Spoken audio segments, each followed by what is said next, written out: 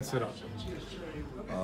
It was great play from Elanis. Just like first goal was nice pass from the Coro, and the second one is just like pass to McInnes. He got a nice shot and then just got a rebound. It was a great play.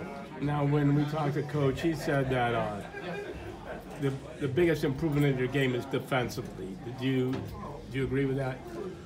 Yeah, I kind of agree. Like I played defensively better recently, and we got more offense from there, and we got more rushes because we caught more pucks in the D zone, and it helps a lot.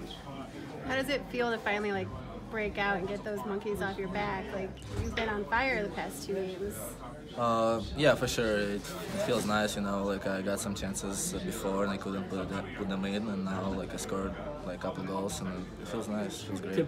To play like you guys did tonight, after losing those two tough games to Binghamton, to just talk about how this might carry you with momentum.